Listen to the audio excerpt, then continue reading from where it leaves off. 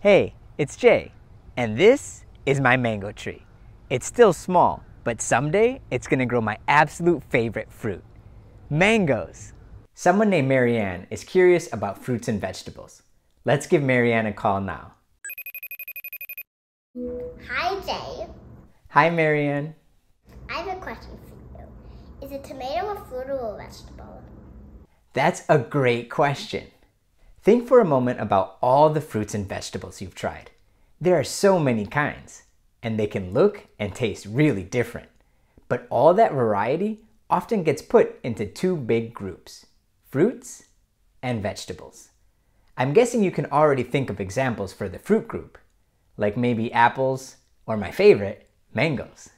You probably have ideas for the vegetable group too, like broccoli or spinach. And maybe you already know which group you'd put tomatoes in. But why is that? We say fruit and vegetable a lot, but what exactly do those words mean? If we want to figure out which one a tomato is, it would be helpful to know what makes fruits and vegetables different. What do you think? What makes something a fruit? And what makes something a vegetable? Now would be a good time to pause the video and discuss.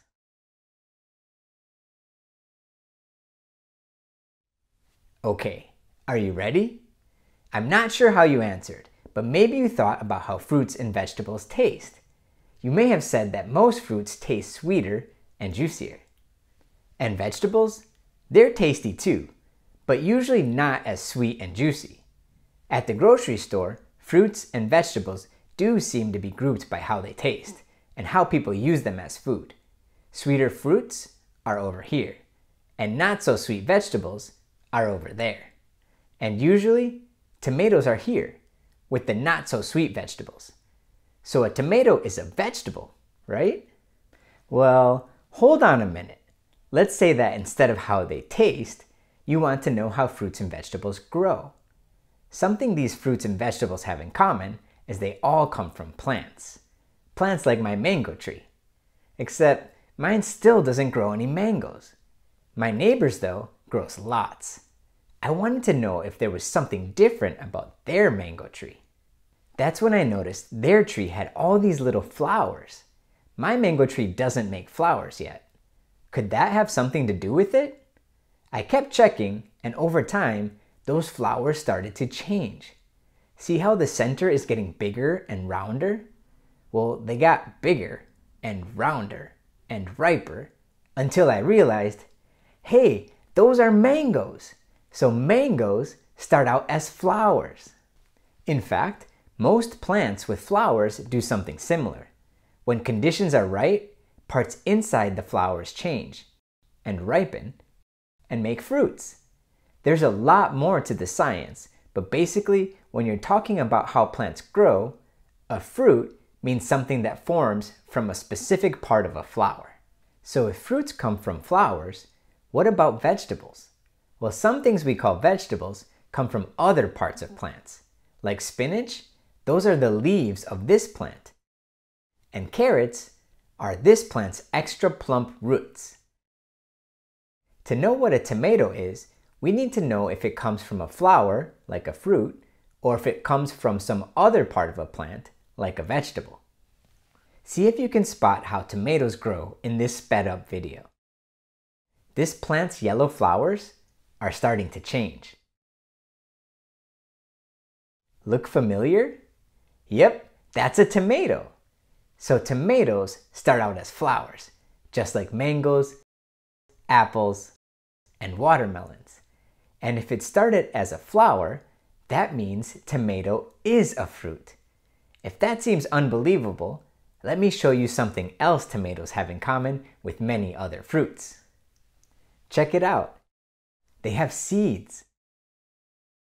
When a flower changes from a fruit, it's usually making seeds as well, and those seeds become part of the fruit. The seeds inside a tomato show that it's a fruit. And notice the seeds in this pepper, this avocado, and this pumpkin. That means they also started as flowers and ripened into fruits. These are fruits too.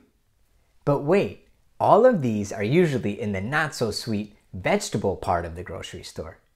So what are they? Is a tomato a fruit or a vegetable? I'd say it's both. A tomato is a fruit and a vegetable. What you call it really depends on what information you want to share. When you're talking about how plants grow, fruit is a helpful word that tells us what part of a plant something comes from.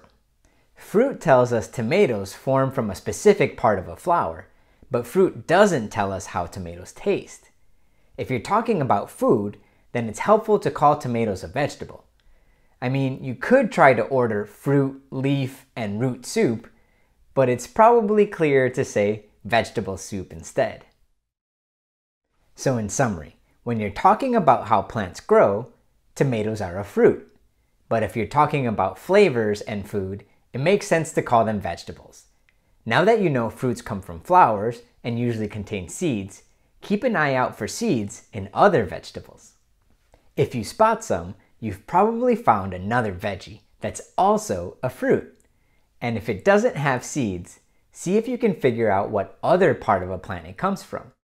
A leaf, a root, or maybe something else. That's all for this week's question.